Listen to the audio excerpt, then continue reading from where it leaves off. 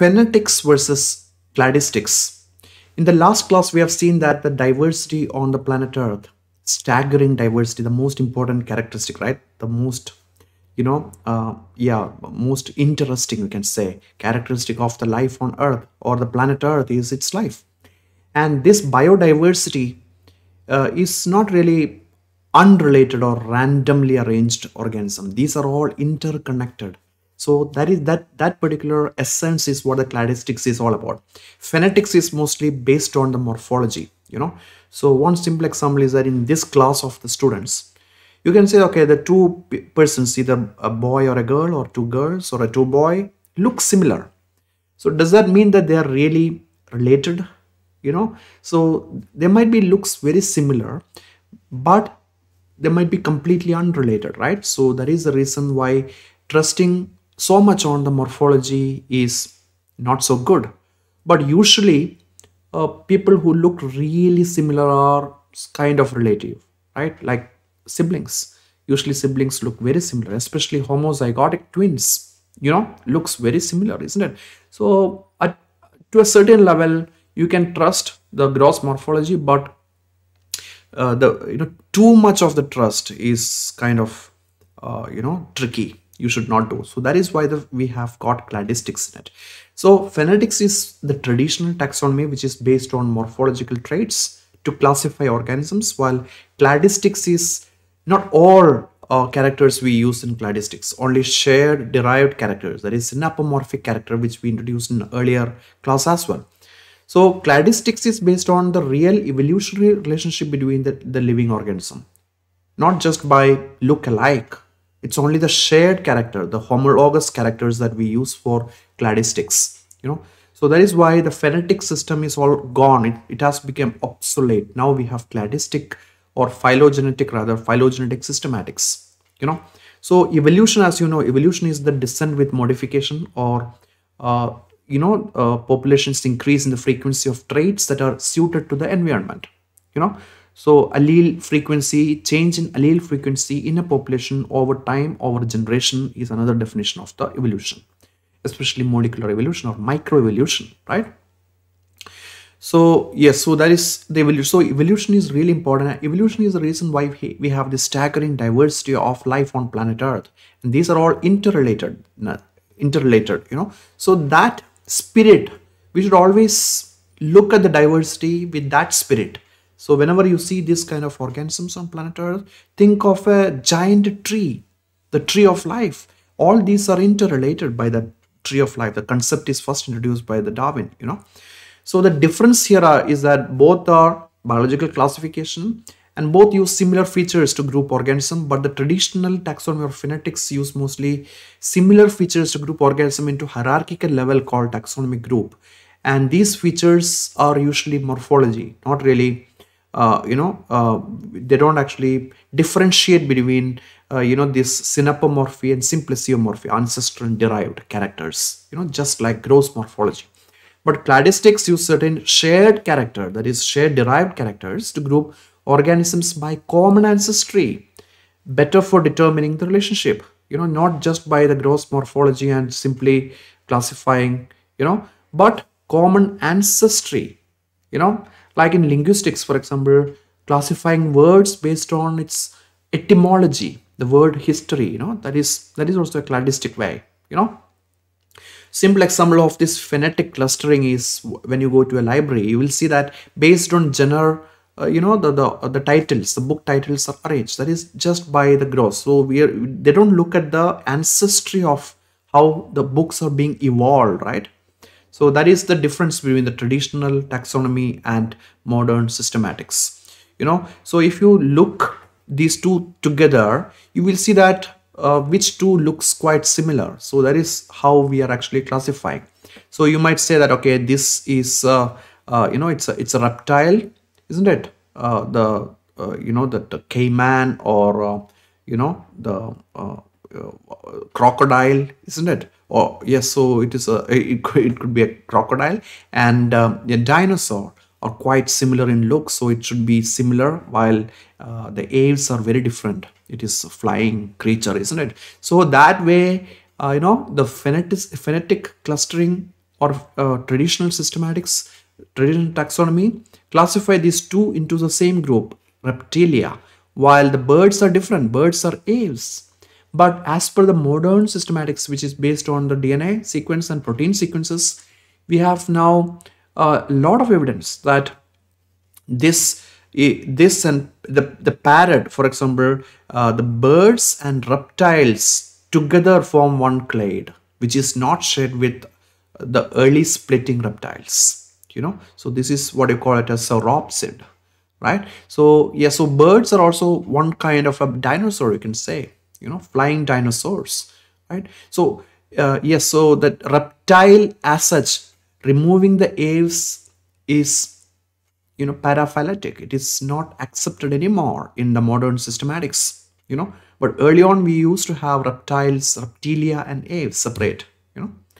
So all these things are interrelated. So this is how the tree of life concept started. So this is from Darwin's own notebook. I think diagram. It's a very famous diagram from the notebook of Charles Darwin, which I came. The original of this was kept in Natural History Museum in London when I went there in 2009. So as you can see here, it's on his own handwriting.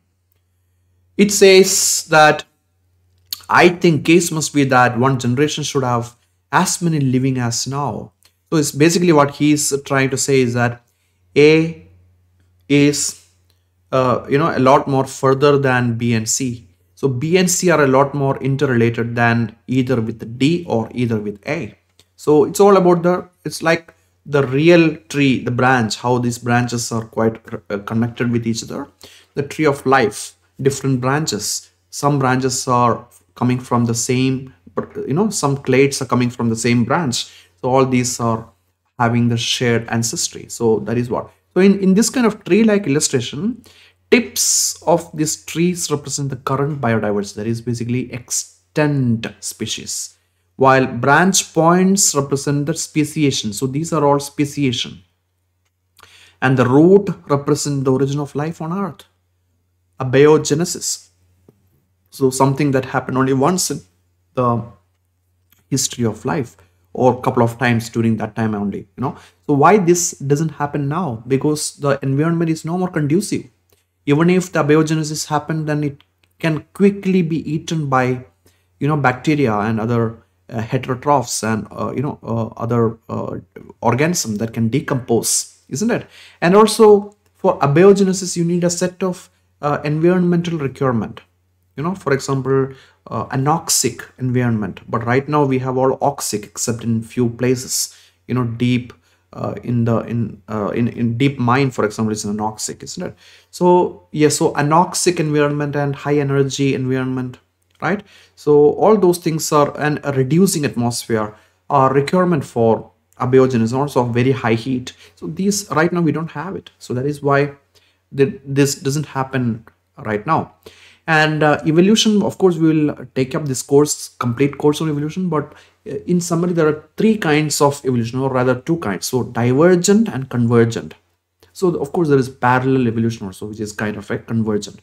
So divergent means accumulation of differences between groups which lead to formation of new species. The true form of evolution is divergent, while convergent is spurious. It is not real, but it's because of the mistake that we do, because how we interpret these two organisms are related, right? Convergent means acquisition of the same biological trait in unrelated lineage, completely unrelated. For example, butterfly wings and the bird wings and bat wings, right? And we call it as wing, and we group all these organisms together. That is wrong, isn't it? So it's a convergent evolution. Now, parallel evolution means development of similar trait in related but distinct species descending from the same ancestor but from different clades. So that is called the parallel evolution, right? It's a mix of divergent and convergent together. So parallel means development of a trait in distinct species that are not closely related. Of course, they are still related, but it's kind of not really close. but share similar original trait and respond to similar evolutionary pressure. So that is what parallel. Again, that is kind of a hazy concept, but divergent and convergent are really clear. So convergent means independent evolution of similar features in species that are different periods or epochs in time. So convergent is it is going to be a problem in phylogeny if you also include the convergent traits, that is homoplastic sequences even, so that we will see it. So divergent means A becomes S while A becomes T. It's completely divergent because the species split. While parallel means related, A becomes S and A becomes S, you see. Now convergent means completely unrelated, evolve similar features in response to the same environmental characteristics. A becomes S, T became S, you see. So that is what, like, insect and aves developing but the wings, though the wings, only for locomotion it is fine to fly, but if you look deep in it, there is no similarity. Insects appendages are very different from the wings of the bats or wings of the birds, isn't it? So this is the convergent evolution in succulent plant genera, euphorbia and astrophytum. See, the astrophytum and euphorbia are quite unrelated, but still they have quite similar in the body form, radiantly symmetrical, right? And both are succulent, means that these are in an arid environment, and in response to the same environmental pressure, this kind of characteristics, these unrelated lineages evolved. That is called convergent evolution, analogous traits and homoplastic sequences, all these things. So divergent evolution leads to homologous structure. Divergent means a real evolution, one lineage splitting into two, one species changing into two or more species, speciation event, right? Origin of species. Remember the book by the Darwin, isn't it? So traits that are morphologically and functionally similar due to shared ancestry. In biology, a relationship is only and only because of the shared ancestry. And if you say that yes, so relationship because of the similar in looks, that is the morphology, that is not really a relationship in biology. So homologous structures or divergent evolution is the natural real evolution. Homologous structures could be plesiomorphic or apomorphic. So plesiomorphy means basically present in the MRCA, that is most recent common ancestor, but lost in some of the descendants. Plesiomorphic, right? So that is basically ancestral characters, not derived, ancestral. One example is poikilothermy, that is cold-bloodedness, for ectothermy, for most recent common ancestor of reptiles and birds. So the birds and reptiles, the ancestor had this character, poikilothermy, cold-blooded. So basically cold-blooded means that they cannot change its body temperature in response to a new environment.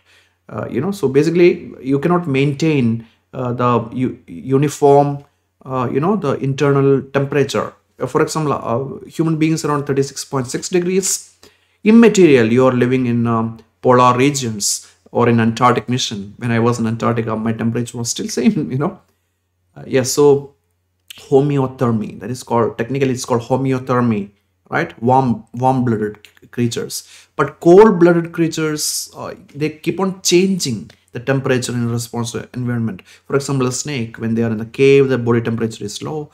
When they are on the arid region, desert, then the temperature is high, isn't it? Yeah, so the ancestor of these reptiles and birds had poikilothermy, but then the descendant, one of the descendant is birds, which they lost it. So it is basically homeothermic, right? The warm-blooded, isn't it? So such characters are known as plesiomorphic character, while apomorphy means present in MRC and all its descendants. For example, mammary gland is a shared derived feature of the entire mammals without a single exception. Females of every mammals have got mammary gland. And that is the reason why we define it as a mammalia, which is a natural group, monophyletic group, Convergent evolution lead to analogous structure. So this convergent evolution is not natural. It is artificial, and it's because of the mistake, how we interpret. We think that, okay, they are evolved together, but it's not. All right, it doesn't exist in nature.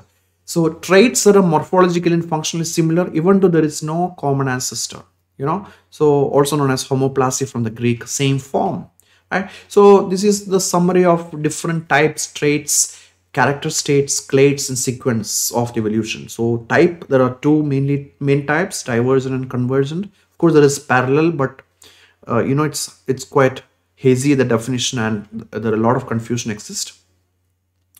Divergent evolution lead to homologous structures, while convergent evolution lead to analogous structures. So these are traits, morphological characteristics, right? Now, homologous traits can have synapomorphic character state or simpliciomorphic character state. So plesiomorphy and apomorphy are different, right? Apomorphy means shared derived character, while plesiomorphy means ancestral characters. So either of these characters shared by descendants, right? Then it's called syn. That prefix is being used. Synapomorphy means everybody has got that derived character state. So that leads to monophyletic clade, the group.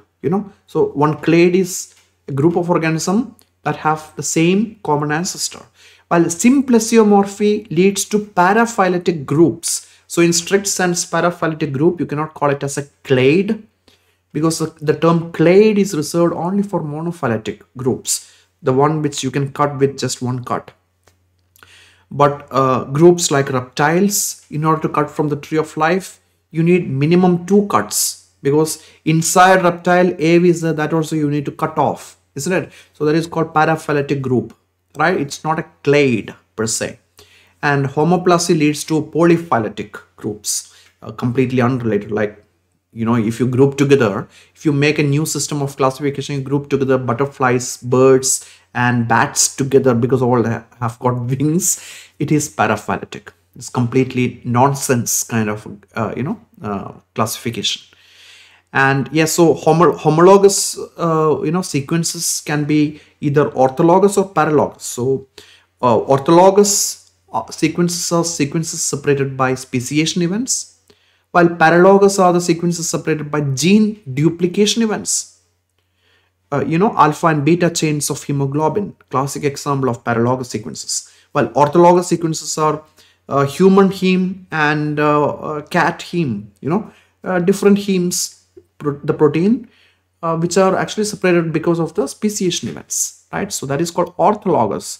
Well, paralogous means gene duplication. As we will see more in evolution, paralogous sequences are one of the stepping stones for the evolution of new genes.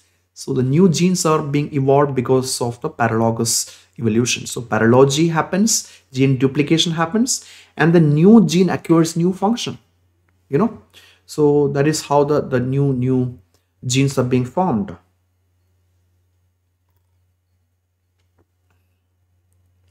So modern taxonomy is the basis of the modern taxonomy is comparative anatomy, because we look for the homologous structures, not analogous structures. We need a deep homology, shared derived characters, that is synapomorphic characters. We also do comparative embryology, that is similar embryo development. There is also the ontogeny, right? Ontogeny recapitulates phylogeny, the Haeckel's recapitulation theory, you might remember. So the ontogeny is also very important, right? Ontogeny, not ontology. Ontology is a philosophical concept. Ontogeny is a developmental or embryological concept, right? So embryology also plays a crucial role, especially for sexually reproducing organisms taxonomy, and also the molecular systematics, similarity in DNA, RNA, amino acid sequences of the proteins. So comparative anatomy and embryology. And yes, for the comparative anatomy, we look for homologous, and we distinguish between analogous structure, and we don't rely on the analogous structures. For example, the forelimbs of all these vertebrates, right? Bones of forelimbs, right, shows similarities in the mammals, right? So this is because of the adaptive radiation that we will see that splitting of completely different morphological forms in a very short period of time.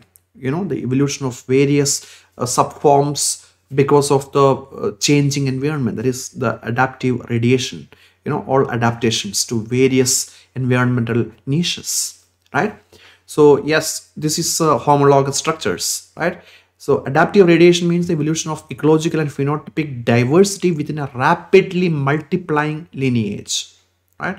So within mammals, one single species that is called Isostrodon lived around 23 crore years ago have evolved staggering diversity of various mammals with great ecological diversity like dolphin in the sea, bat in the sky, and phenotypic diversity like forelimbs. That's one example of the adaptive radiation. You know, while this one is a convergent evolution, right? What do you call it? Yes, so the wings, isn't it? Wings of bats, technically it is a forelimb of a tetrapod vertebrate. It is a mammal, while wings of the birds or the reptile, which is quite similar, isn't it? Reptile and bird. But if you also include the wings of wings of the butterfly, it is again this convergent evolution, isn't it? So that is what homology. You see that it's all different species, and homology is basically the structure because of the divergent evolution, while analogous traits, the birds, the wings of bird and a fly wing, the mosquito, it's because of the analogous traits because of the convergent evolution, right?